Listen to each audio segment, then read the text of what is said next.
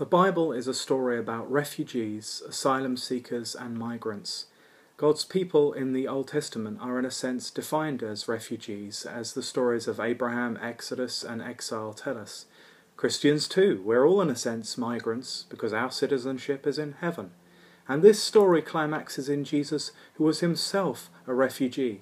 Matthew tells us that Jesus fled from Herod to Egypt.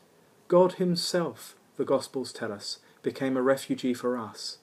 So each of these children and families that we have seen in the news, whatever their religion, represent Jesus Christ to us. The parable of the Good Samaritan means that the question isn't if these migrants or refugees are our neighbours. The question Jesus asks us is, will we be their neighbours?